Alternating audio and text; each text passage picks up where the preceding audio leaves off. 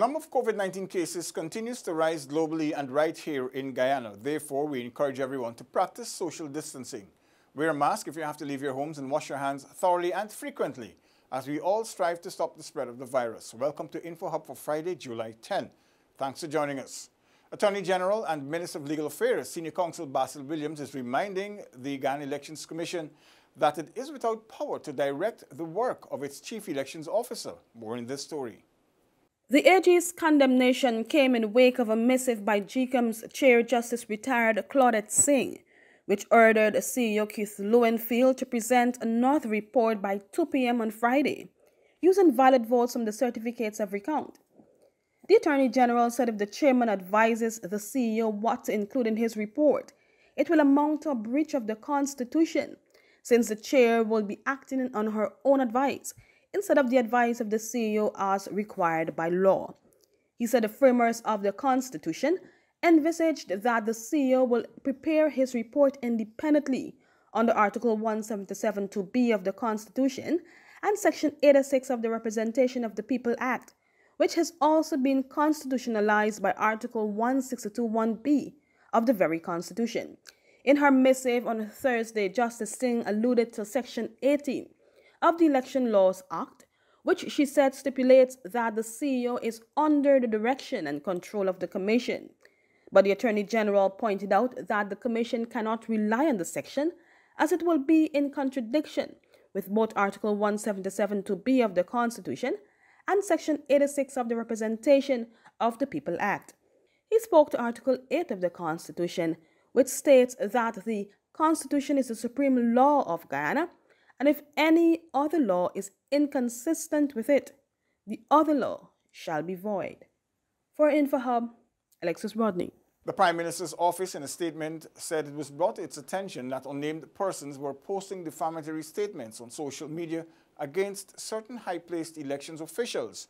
This, OPM notes, is character assassination or mudslinging.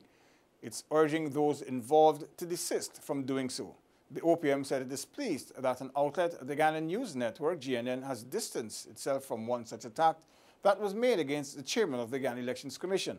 The Prime Minister's office pointed out that despite Guyana going through a tough political period, all credit goes to the people for keeping the peace and remaining calm. It calls on all Guyanese to reject fake news, rumors, and personal threats and to stop sharing them on social media. The Public Health Ministry has provided updated statistics which indicate that Region 1 has the majority of the active COVID-19 cases. A survey has been conducted which highlights the behavioral patterns of Guyanese during the pandemic. Stacey Carmichael has the details. A disaggregation of the Ministry of Public Health's data with regard to positive COVID-19 cases indicates that Region 1 is currently managing 69% of all active cases. 46% of all positive cases have recovered thus far, while 6% of all infected cases have died. The number of confirmed COVID-19 cases in Guyana as of Thursday, July 9, is 286, of which 145 were active. Deputy Chief Medical Officer Dr. Karen Gordon-Boyle further provided data showing the Guyanese public's behavior and response to the COVID-19 pandemic. Among the findings is that the level of fear of becoming infected with COVID-19 has decreased from 81.6% to 53.5% over a period of 4 weeks. 30% of persons participating in the survey reported that they are unwilling to give up their regular daily practices. Over 70% indicated that they wear a mask when out in the public. 76% indicated that they wash or sanitize their hands frequently, and 58% indicated that they observe social distancing. The information above indicates that most persons are aware of what is needed to prevent the spread of COVID-19. Therefore, it begs this question: what is preventing you from acting on your knowledge? Friends, the popular adage, prevention is still better than cure, is still applicable. And more so in the case of COVID-19, where there is no cure and we are up against a new coronavirus that is constantly mutating. So let us put our COVID-19 knowledge to good use. The ministry continues to stress the importance of adhering to COVID-19 guidelines while extending an urgent call for persons to particularly observe the curfew and other measures in place to ensure that the spread of COVID-19 in Guyana is contained. For InfoHub, Stacey Carmichael.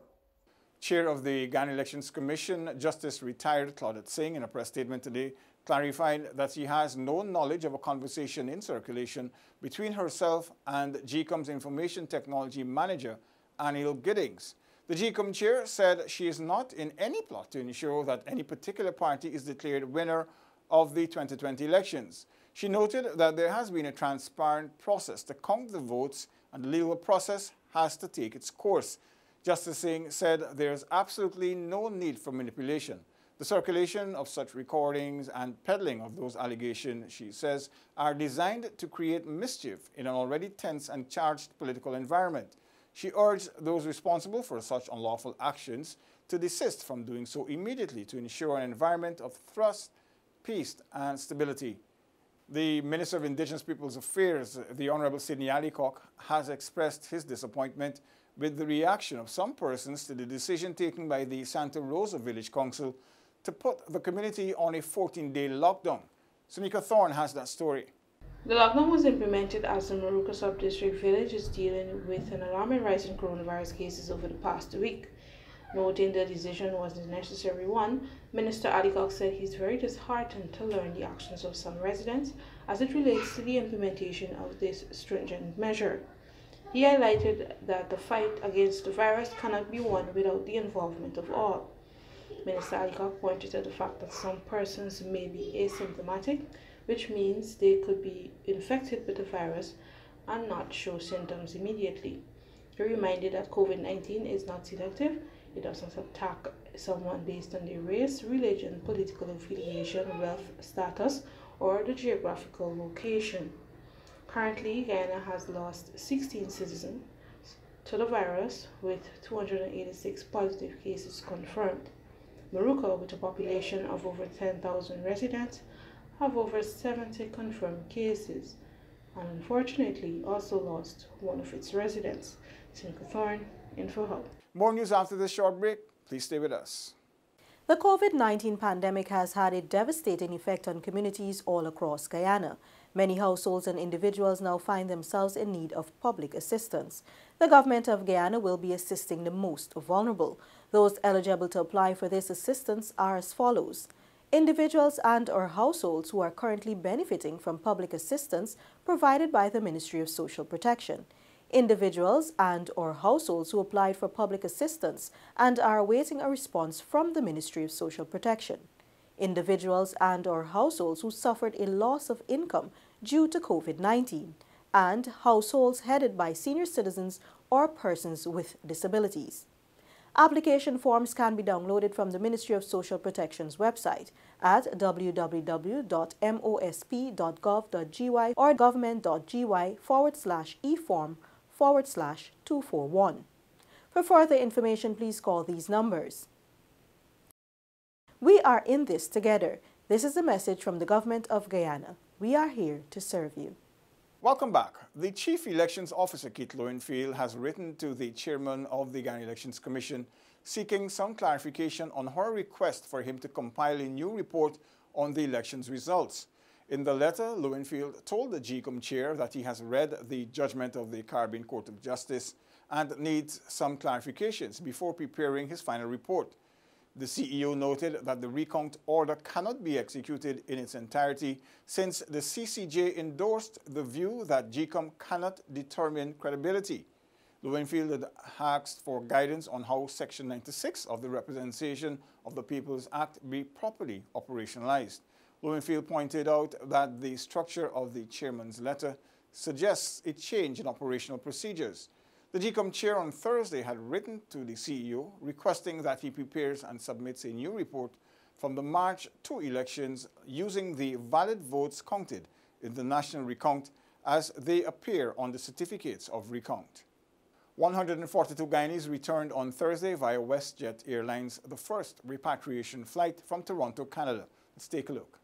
Tears and expressions of joy prevailed at the Chedijagan International Airport as repatriated citizens breathed a sigh of relief to be on home soil after the COVID-19 pandemic had significantly reduced international travel. 19-year-old Shania Thompson contacted Guyana's consulate in Toronto 3 months ago, hoping to be reunited with her loved ones in Guyana. Being there alone during the pandemic without my family really took a toll on me. It was a relief. Honestly, I can't believe I'm here right now because I felt as though I was struggling for the 4 months that I couldn't come home. Noting that she will be occupied with online classes during her time in Guyana, Shania pledged to continue to observe the safety guidelines that kept her safe in Canada, along with the stringent measures set out by the National COVID-19 Task Force, NCTF. For Sean Degar, who was studying in Canada for the past 18 months, living through the pandemic was terrifying. He recalled having to stay indoors for nearly 4 months as the North American country grapples with approximately 106,000 COVID-19 cases. Sean advises Guyanese to adhere to the gazetted emergency measures. Safety is a big thing, and you should keep safe. Some people taking this virus as something jokey, but where we went or where we were is very dangerous because simple things people get contact with. Another citizen, Lisa Thompson, expressed gratitude to be home since she was slated to return nearly 3.5 months ago. An optimistic Lisa shared her plans. I think for the next little while, it's going to be a very quiet kind of existence at home. I have the 7 days mandatory quarantine that I'm going to adhere to.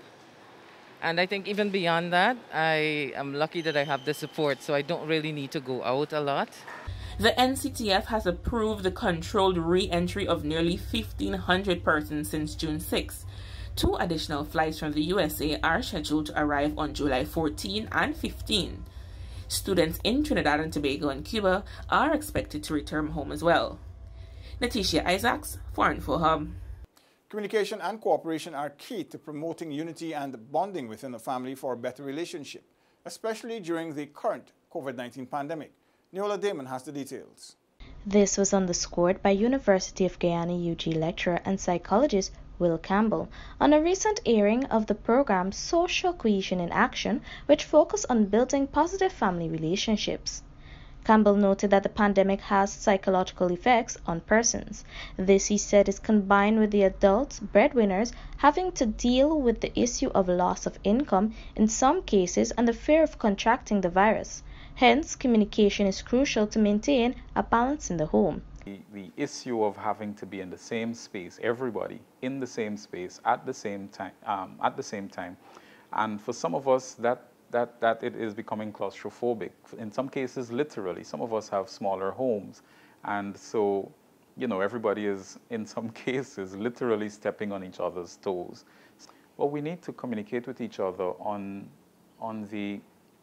from a position of understanding. Noting that the adults in the home must be able to take into consideration what the other partner is experiencing, Campbell cited an example. A wife might find that her husband is a little edgy and, everything is an issue for him.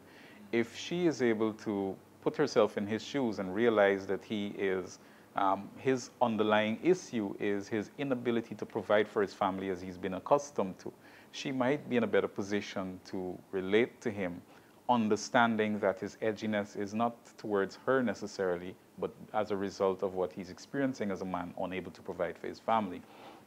The same goes for if it's the other way around. To communicate with each other from a position of understanding, adults need to deal with the issue and not the personality, Campbell explained.